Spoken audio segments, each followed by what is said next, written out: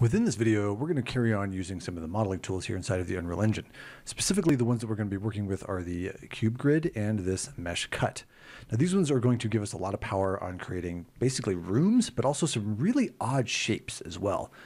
To begin this, let's go ahead and just use the CubeGrid. And all we need to do is just go ahead and click on the CubeGrid. And we get this huge grid that's hanging out here inside the world. Now, I'm going to zoom in because there are a couple things that are kind of important to understand about this. First and foremost, you'll notice that the grid is basically on the floor. When I want to move this, I can hold down the Control key on the keyboard and middle mouse click, and you notice that that grid actually jumps up, which is very helpful. I'm going to go ahead and just leave it down here on the grid by hitting Control Z, and you'll notice that we also have a bunch of shortcuts over here for the others that you may want to be playing with. We'll talk about the important ones as we go. Next thing is that I want to worry about the size of my actual squares on this grid, and I can control that right here with my block size. So I'm going to just change this for giggles. I'll just set it to 2, and yay, that's awesome. Now, what I want to do is actually create basically a room that will encompass this whole area right here. So to do that, all I need to do is get up above it, and I'm going to left mouse click and drag, and you can see I can create an area right here. So that's good. Now what I'm going to do is just change my angle a little bit. I'm going to hold down the Control key on my keyboard and left mouse click and drag. You can see I can start to create my room. So that's pretty awesome. But to create the walls, I want to go ahead and cut a hole in the center of this. So along the top, I can click and drag out a grid up here, and then hold Control and click and drag and just push it down. Ta-da! Now I've cut a hole in it. Let's go ahead and create a door as well. I'll just put it over here on the left-hand side of this. So I can click and drag right about here-ish, hold Control and click and drag and push in. Now, of course, I could pull out as well if I wanted to, but in this case, I'm going to go ahead and just clip these out of here. So there we have it. Now we actually have a room. So I'll go ahead and say complete. And you'll notice, just like we had it in the previous video, I now have a room down here, and I can drag out multiple of these as I want. Something that's really cool about this CubeGrid is that you can actually manipulate objects after the fact. So even though I've actually left the tool, I can actually go back into it. Now I'm going to go ahead and do it on this one again, but that isn't necessary. I could very easily do it on any of these other objects. But just to kind of prove a point, I want to cut in a window, and then I'm going to show you a really cool way to cut in a window by actually using this MeshCut. So what I want to do is select the object. Now I have not moved it because I want it to be on the same exact grid location. And then with this one selected, I'm going to go ahead and come up to our CubeGrid. And again, I can just hold down, click and drag with my left, and then I can hold Control and click and drag in and pull out, and you can see that I can manipulate it. Now you see that blue flashing, that's fine. It's supposed to do that, don't worry about it. It's basically just trying to rebuild the materials as I'm messing with it.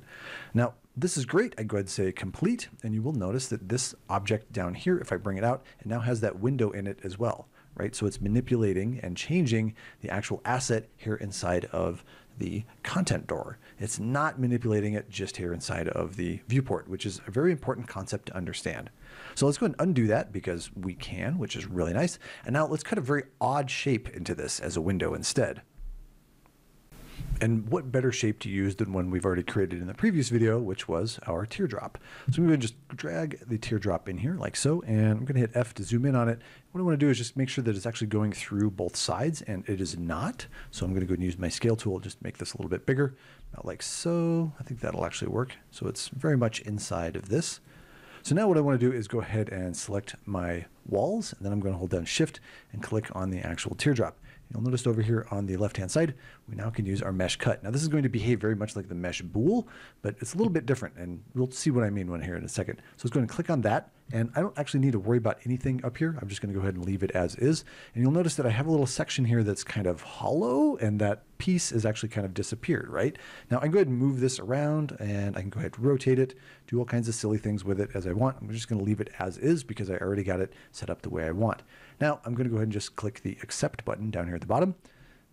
Wait for it. Cool. So there we have it. Now, if I go ahead and grab this and I kind of move it out of the way, you're like, well, great demo. Nothing happened. Except it did. So if I click right here, you'll notice I now have a new piece. And my gizmo is a little bit off center. So let's go ahead and just use our pivot. Go ahead and center that back up and say accept. And now when I move this out of the way, you'll notice I have a very specific shape that has been cut out of here, right? And it is actually kind of steepled up there, and I can prove that to you by moving this one up. And you can see this is the negative that came out of there. So we can create some very interesting shapes, and you can very easily cut windows or other shapes out of other shapes using this mesh cut, and you actually get the negative along with it. You can see that here down at the bottom. So you can see I have each one of these pieces that we've created. So there you have it. There's a couple other really interesting tools here inside of the polygon modeling set, and you can use them to create very, very unique shapes very, very quickly. So if you have any other questions, comments, concerns, or confusion you need cleared up so that you can continue to create, go and leave a comment down below, and I'll get back to you when I can.